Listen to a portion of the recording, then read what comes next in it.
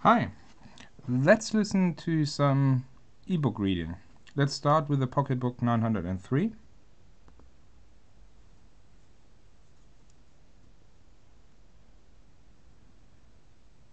It needs a moment to start up. THEONEAS Master, THEOTHERASMAN Mr. Phileas Fogg lived in 1872 at No. 7, Savile Row, Burlington Gardens, the house in which Sheridan died in 1814. He was one of the most noticeable members of the Reform Club, though he seemed always to avoid attracting attention, an enigmatical personage, about whom little was known, except that he was a polished man of the world. People said that he resembled Byron at least that his head was Byron-ic, but he was a bearded, tranquil Byron, who might live on 1,000 years without growing old. Certainly an Englishman, it was more doubtful whether Phileas Fogg was a Londoner.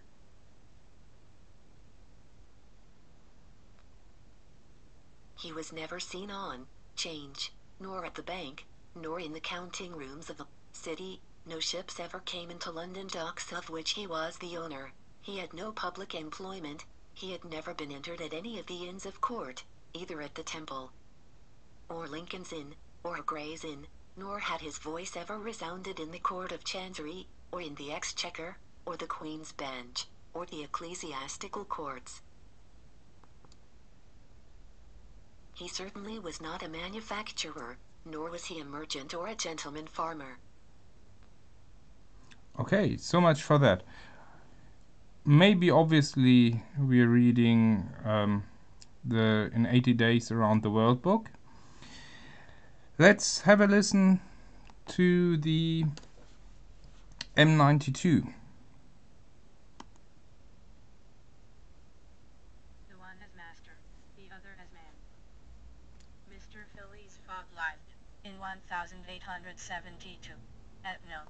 7, Savile Row, Burlington Gardens, the house in which Sheridan died in 1814.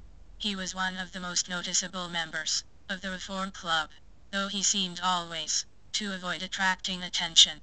An enigmatical personage, about whom little was known, except that he was a polished man of the world. People said that he resembled Byron at least, that his head was Byronic, but he was a bearded, tranquil Byron, who might live on 1,000 years, without growing old.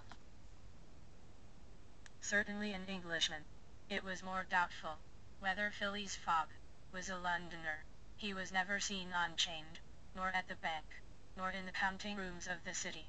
No ships ever came into London docks of which he was the owner.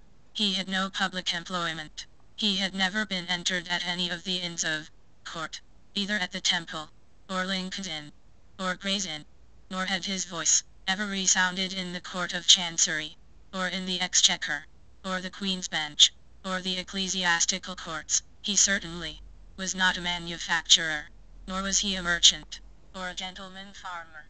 His name was strange to the scientific and societies, and he never was known. Okay, the M92 really is a bit more, well, quite a bit more silent or quiet than the pocketbook, I find. And yeah, I think that's probably enough to get an idea of what it would sound like. Thank you.